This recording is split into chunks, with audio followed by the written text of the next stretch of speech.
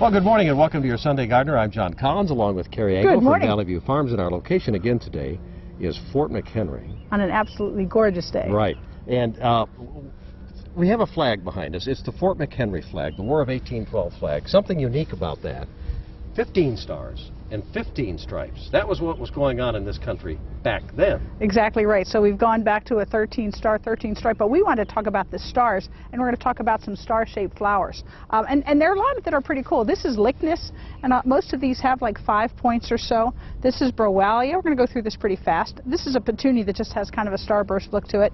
This is Santa Cruz begonia. This makes a great hanging basket. They droop. Once they get bigger, they start drooping down. They do a beautiful job. They grow well in sun or shade. This is ornamental tobacco, or Nicotiana. Various colors. That does beautiful. Yep.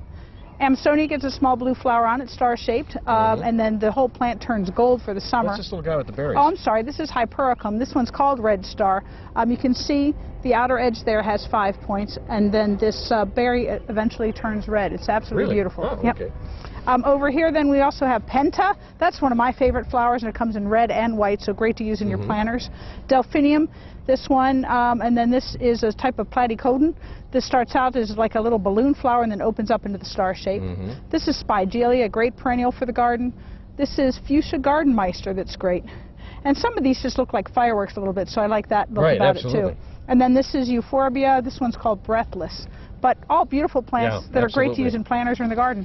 So we are at Fort McHenry, and we want to introduce right now Ranger Vince Vase. And come on in, Vince. And, hey, Vince. Hey. He's all armed and ready to go. What do we got here? Okay, we're not the plant police, all right? What we're doing here is talking about Fort Flag Fire. So every day in the summer months, cannon firing, musket firing, some. Also flag talks with the Star Spangled Banner flag and fife and drum concerts. It's awesome. Weekends and during the week. So for the kids, lots of noise.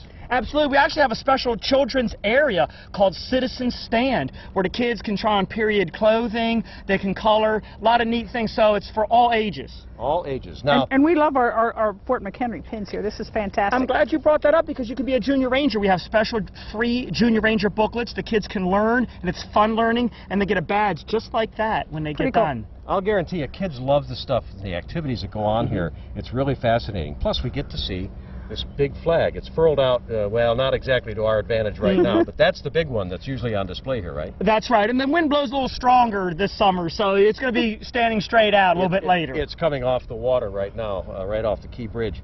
There is also a ceremony they do where they lower the flag, and the tourists at the time that are in the compound here get to actually fold the flag up. Absolutely. Hands-on history. Our flag changes. Just look on our website for it. It's all laid out there. The flag talks. Hands-on history. Get to hold that big flag. And don't forget our social media campaign, hashtag Star Spangled Summer. So you can get a picture of you and the flag or you and these lovely plants and get that out there. It brings everyone together for the Star Spangled movement. Oh, there we go.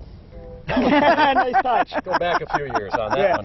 1812 piece. All right, 1812 piece. Okay. Ranger Vince, thanks a lot for joining us again this morning at Fort McHenry. Wonderful stuff to see. Don't forget, participate in your own backyard. Some star-colored flowers, I think, or shaped flowers would be great.